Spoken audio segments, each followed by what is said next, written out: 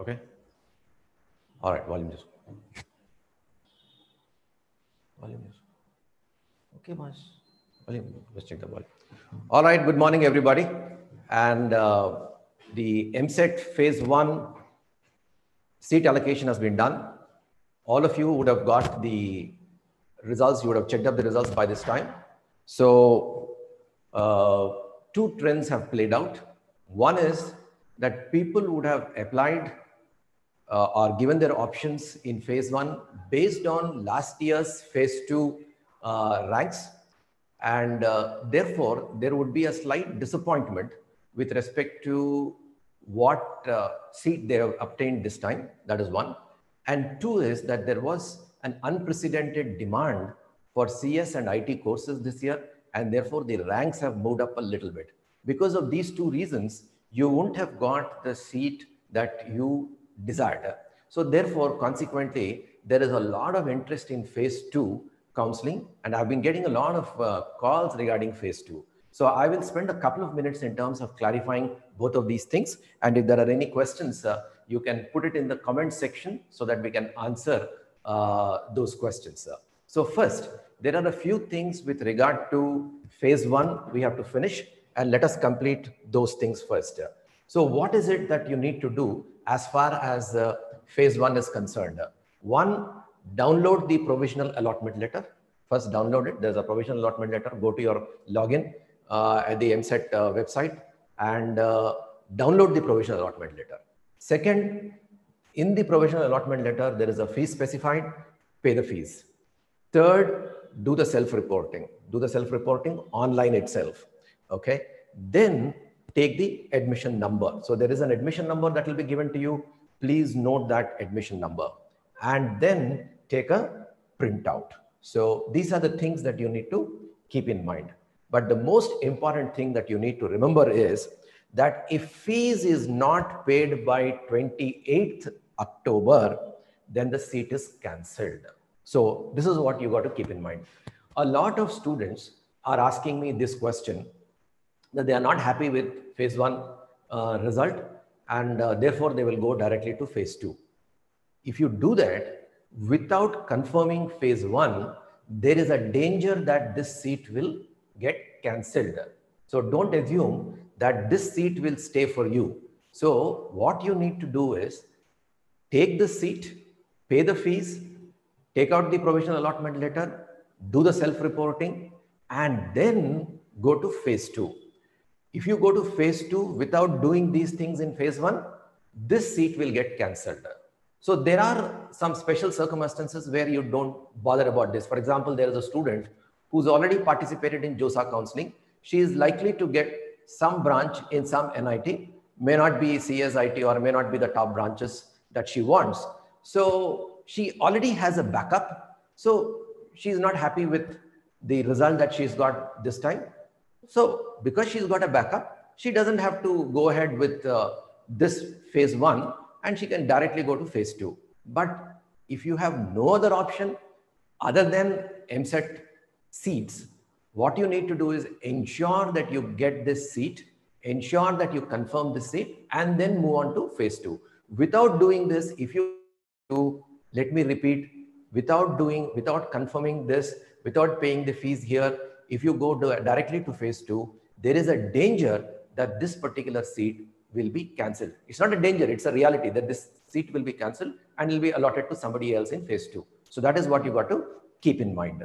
So once you are done with phase 1, once you are done with all of these things, paying fees, self-reporting, etc., then you can move to phase 2, and we will answer all the questions with regard to phase 2.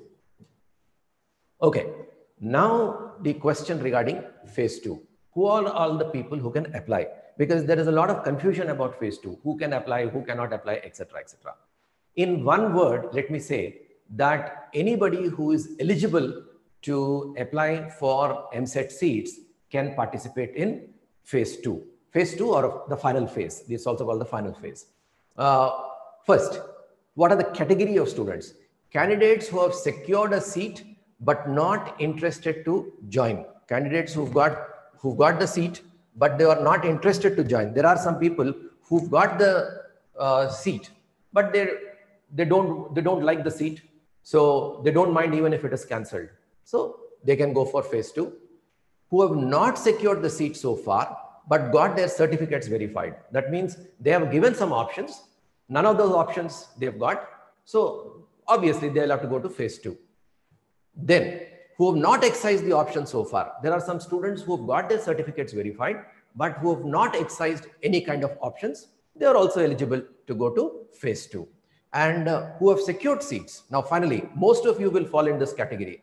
You have secured a seat, you have self-reported, and you're aspiring for a better option. So most of you will fall into this category. You have accepted a seat, you paid the fees, and still you want to go to phase 2 in the hope that you will get a better branch. So you are also eligible to go for the final phase. And any other eligible candidate. There may be some candidates who have not bothered to participate, who have not gone for certificate verification in the first phase. So all of those people can apply in the final phase. Okay, now what are the other questions that people have with regard to the final phase? Now this is unlike your JOSA counseling. Those students who are used to JOSA counseling, where you give the options first, and for further rounds, the same options are considered again and again.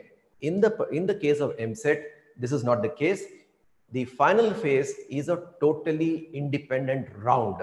So it has got nothing to do with your first phase.